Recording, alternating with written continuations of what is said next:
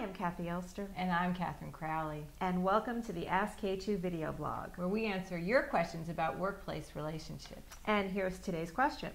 I recently began working for a pharmaceutical company as a copywriter. Due to ignorance of protocol, I corrected a colleague's marketing piece, only to incur her wrath for putting my nose in where it didn't belong. Uh-oh. I feel like I've gotten off to a bad start with this person, creating a misimpression of the sort of person I am. Yeah, I think so. How do I change the wrong foot to the right foot in this situation? You know, it's very easy to get off on the wrong foot if you don't know the culture that you're stepping into. The first step to turning that impression around is to acknowledge that you made a mistake. Just go tell her you made a mistake. People usually respond when someone takes responsibility for their behavior. So just simply go to your colleague and sincerely apologize for tampering with her work. You'll show that number one, you're awake, and number two, that you care about building a good relationship with her.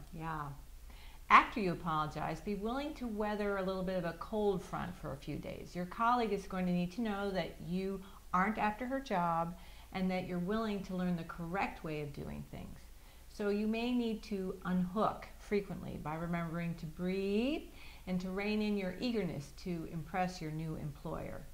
Ask this more experienced coworker for guidance regarding copywriting protocol. Good luck.